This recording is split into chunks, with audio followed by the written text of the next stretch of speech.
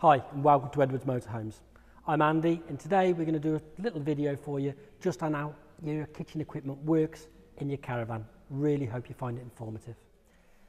In the kitchen of your caravan, obviously if you're plugged into the mains, certain things will work on the electric as you're working on gas. Now a lot of the appliances are only gas anyway. When we look up in the cupboards just here, storage and of course your microwave. Again, your microwave will only work if you're plugged into the mains. Gas hobs, grill and oven.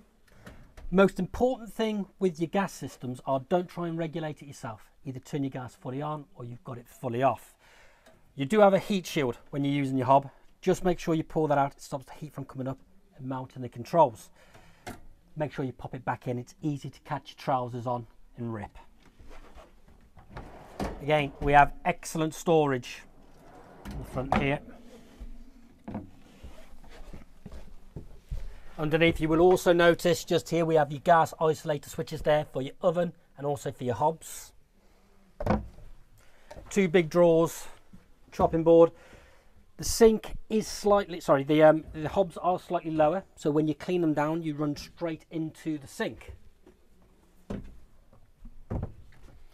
Over on this side we have the cupboard just here, which houses your standalone table. Then we have your three-way fridge freezer. Now with your three-way, you turn on from here. We'll ignore auto for a moment. You have three choices. If you press that button till it flashes, you can now pick gas, battery or mains. And then we have auto. Once we then press, we can now change the temperature of our fridge. So as you can see at the moment, we've got it on automatic. Now, depending on how you're using the van, depends on what you're going to have it on electricity-wise. The biggest misconception is battery, because a lot of people assume that battery means leisure battery. It doesn't. It means vehicle battery.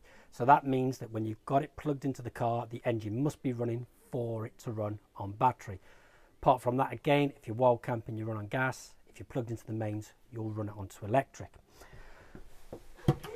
Underneath here, you'll see we have a speaker there for the stereo system on the media controller, but we also have another gas isolator switch for your fridge just down there.